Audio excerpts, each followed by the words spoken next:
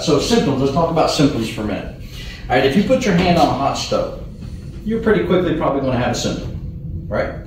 Now, is that a good symptom or a bad symptom? Bad. Well, it hurts, right? But why is it there?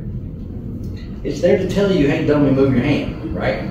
It's actually there to protect you. It's to say, hey, that's not a good spot for your hand, okay, before you end up pulling back a nut, right? Believe it or not, all symptoms are there to protect you.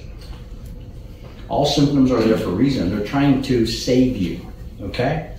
So let's say, Jonathan, you're a young man. You just started driving. Yes, sir. Let's say I'm going to take you car shopping. Okay. I'm buying.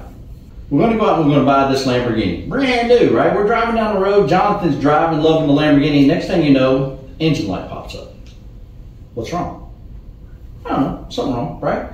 So we're probably not going to take his brand new Lamborghini to the 5 and dime mechanic on the corner, right? We're going to go to the Lamborghini guy, the head mechanic, right? The guy knows more about Lamborghinis than anybody, right? Kind of like the Lamborghini doctor, right?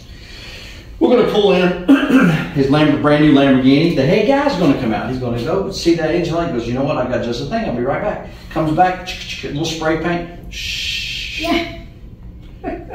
Engine light's gone. Right. Right, so it must be okay now. So we're going to get back in the Lamborghini. We're driving down the road and see what's going to happen.